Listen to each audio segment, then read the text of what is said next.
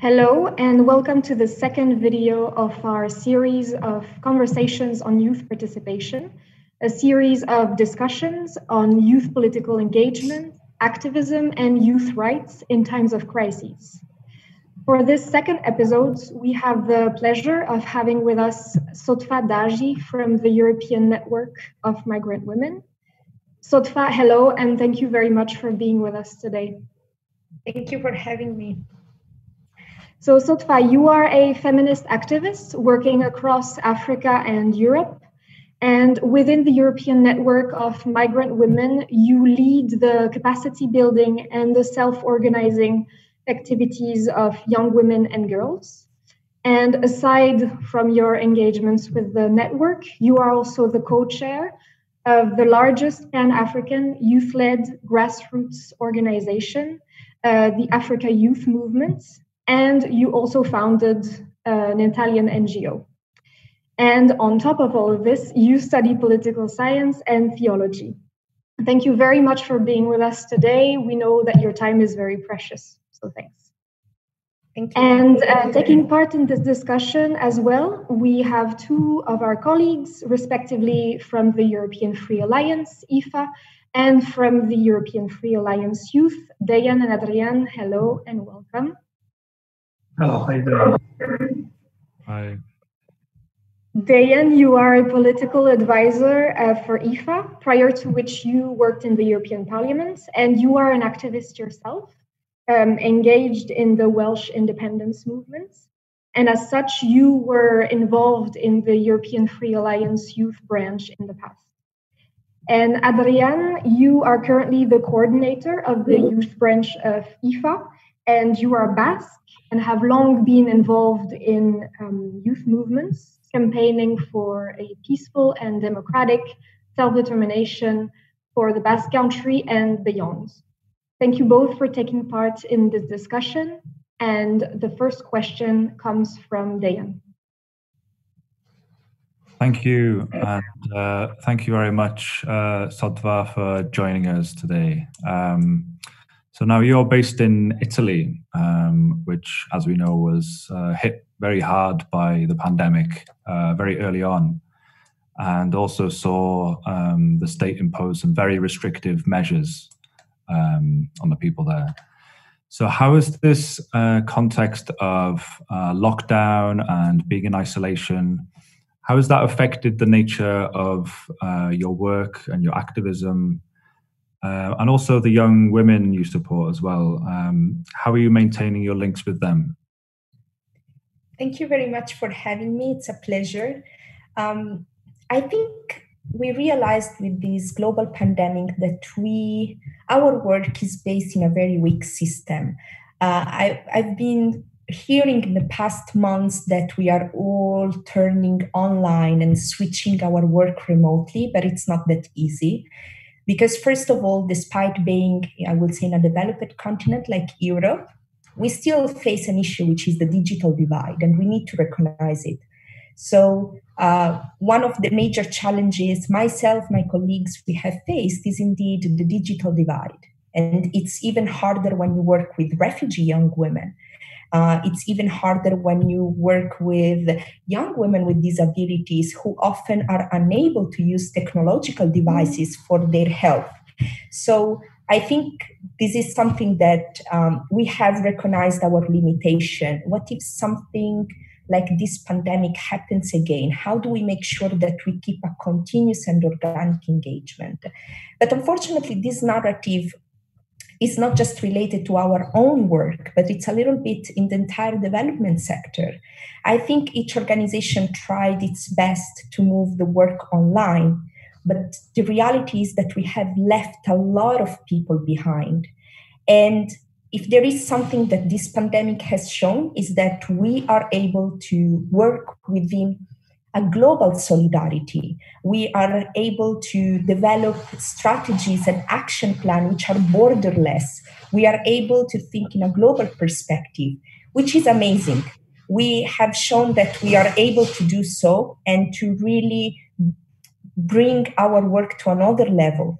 However, we have this main issue, which is in a digitalized world, what does it take to make sure that no one is left behind in the digital conversation? And then, of course, there's also the intergenerational aspect. What it means for the elder people. Have we been able to support elder women? And in my field as migrant and refugees, have we been able to support elder migrant and refugees? And the response, unfortunately, is not.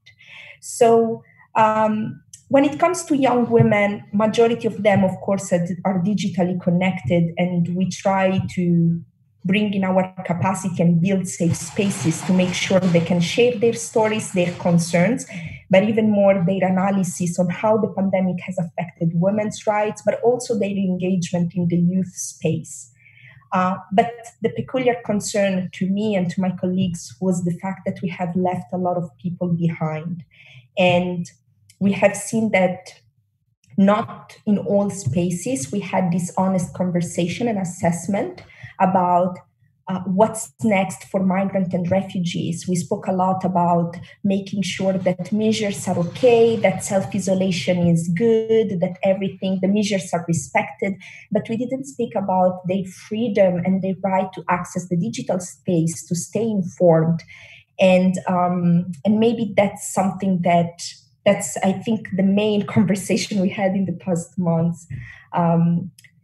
So yeah, honestly, as a fair assessment, it was difficult to maintain the link with the people we work with. Oh, thank you very much. It was very interesting, particularly how the digital divide and the pandemic expose these inequalities, and groups who are already marginalized or minoritized or so on are even more affected than they already are. So thank you very much for your answer. I'll give the floor now to my colleague Adrian at the European Free Alliance Youth. Thank you. Hello, Sodfa. How are you doing? I'm good. How are you? Yeah, so the topic that I wanted to bring to the discussion was that, as it's always the case with these impactful crises, women and girls have been especially affected. Illustrations of these range from difficulties in accessing period products to also a heightened risk for them, especially minority and migrant women and girls, of being subject to violence due to being stuck at home or due to simply being isolated. Are there any other examples of that? Things you know or have been reported to you by the activities you work with? How do they feel? Are their rights impacted so much by this pandemic? Thank you. This is such an important conversation and question because I feel that to the general public, the rise of violence against women and girls is something new, but it's a reality. And of course, the pandemic has just shown the importance of some primary services that have been negatively affected during the pandemic, the so-called frontline services, shelters, hotlines. We have realized that they are just underfunded, and we need to develop a proper response towards it. What is concerning is also the narrative that went out from the one side, the sort of surprise from the general public. So domestic violence exists, rape exists, victims are with their perpetrators. It's not something new, but also a tendency of justifying this rise of violence by saying it's an effect of the pandemic. I think it's very dangerous when we reach the point of justifying in far more ways violence and minimizing a problem that has always been there. The response from the authorities, the access to justice. It's quite concerning to see that in the measures adopted by several European countries and globally, access to justice was to some extent redefined in the minimum of criminal cases, when we know that also civil cases are extremely important for the protection of women to be saved by their abusers. I will start by saying in Italy during the pandemic and the lockdown, a horrific case came out of revenge porn in Telegram. 6 groups, 20,000 participants sharing pictures of minor, young women and women generally in a horrific buying and selling of pictures and videos showcasing rape and abuses. Now, the good thing is that an investigation has been opened up, but revenge porn has always been a problem in the European continent. And I'm still wondering, what are we expecting to build a strong legislative framework to make sure that even in the digital space, especially women, we know it happens to men as well, but women are the primary victim, with girls are fully protected. And along to this, in the sector of migrant and refugees, it's not a reality of girls, adolescents, young women, and women living constantly with their abusers. We often heard this justification as a cultural way. Women do not want to divorce because it's their cultural background. They don't want to live with their abusers because it's a traditional aspect. This requires a lot of work, a lot of frontline service, a lot of psychological support. And unfortunately, we have seen a catastrophic response in terms of frontline services, not just in Europe, but in other continents. I take the example of the African continent because I'm more familiar with it. Nigeria is currently in a state of emergency, for example. Rape on 6 months, infants, 4 years old, there is a massive rise. And unfortunately, the narrative and the reaction of the public is not as we were expecting. We always tend to find a justification to such horrific episodes. Luckily, the activists, the people we work with, women, have been able to use the only mean that we have now, which is social media. We have seen that young people now are relying a lot on social media to disseminate information. And we have seen a lot of these cases and people denouncing, asking for support. But we need to think more than analyzing the problem, what's finally the concrete solution? And the first one is that we must fund frontline services. We must fund shelters for women. We must fund hotline services. We must fund pro bono lawyers, along with translators and all these services for the most vulnerable minority groups, which often are not in our analysis. Yeah, I absolutely agree with what you mentioned, Sofia.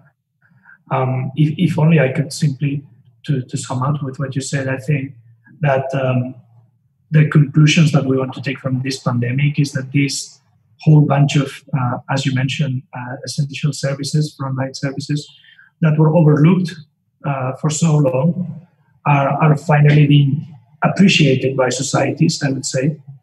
And it would be very beneficial for all of us that this is not simply a short case scenario in which we all clapped at 8 o'clock, but hopefully it will go have a lasting effect on how we appreciate social effects.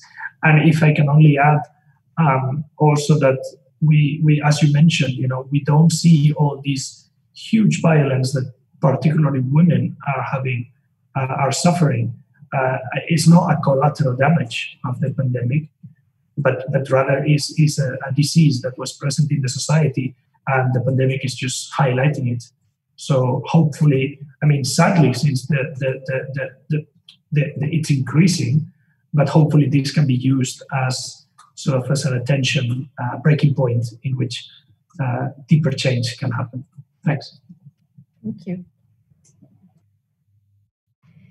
Due to the crisis that we are all currently experiencing at the moment, at the Coppieters Foundation, we're trying to shift our focus a bit to analyze the consequences of the COVID-19 pandemic and try to think about what the middle to long-term future of Europe might look like after this crisis. Do you believe that the focus of the young women activists you work with is also being changed by the pandemic as well? So, for instance, are they now looking into new issues or looking at certain issues with a new lens due to the current pandemic? Thank you. I will start with the new lens. I think it's extremely important to highlight that it's a global emergency, so we now need a global response. I think when we work with women, especially violence against women, and that's something that has guided personally my work, but also the work of my colleagues, is that you cannot aim to the liberation of women if you don't see it in a global perspective. And now this global pandemic has finally brought several actors to think borderless, to think more globally, to show solidarity. So if there is a change we are doing is shifting this less into an European perspective, but more in a global perspective. And I believe that all civil society organizations should see it in this lens. In the European perspective, indeed, we know that the European continent is trying to support Latin America, South Asia, Africa, and what's our role in this support, in this distribution of funds. But even more, what's our role in holding accountable for the constant violation of human rights that has happened and still happening despite the global pandemic? I want to be honest, we have applauded the decision of Saudi Arabia of not bombing Yemen until the pandemic doesn't go away. Where is our work to make sure that Saudi Arabia completely stops in bombing Yemen? And how can we organize as a European organization, but more generally as global organization, to put our effort in these countries in where is currently taking place a humanitarian catastrophe? I mean, I'm based in Italy. I'm in 1 hour and something from Libya. Libya is completely collapsing. We know there is a migration crisis. We know that young people do not access job opportunities. Has been a decade of bombing, a decade of conflict, and we are seeing the same in these so-called post-revolutionary settings. Tunisia, it's a democracy, but yet during the pandemic, a lot of youth activists have been detained because they were holding accountable their government. Algeria, there is a huge momentum following the Iraq. However, we don't have an accountability mechanism, and the result is that a lot of youth activists now are detained. And even in the European perspective, we have seen a point without not that much solidarity. We have seen Spain and Italy left behind, not fully supported. So are we truly learning the lesson from this global pandemic? Are we truly learning that our system is weak? Are we truly learning that if we come together, we can really build a sustainable system aiming at not leaving anyone behind?